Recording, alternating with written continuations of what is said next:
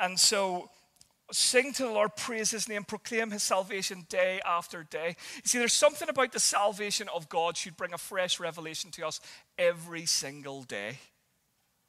And that should bring a song.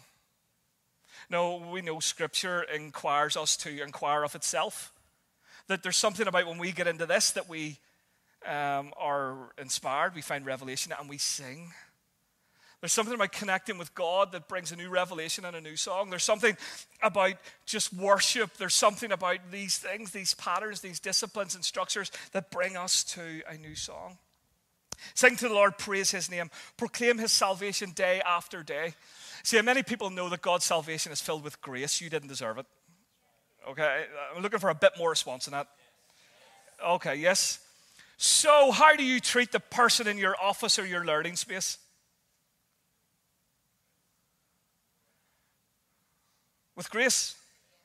Okay, because some of the most forgiven people I know are the most judgmental people I know.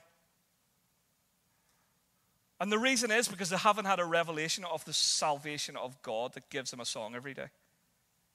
Because we know the story in Scripture of the woman who had a revelation of her forgiveness, and Jesus said, she loves much because she's been forgiven much. We need that revelation. We need that connection with God. Everybody want to be trending right now. It's just a big fan right now.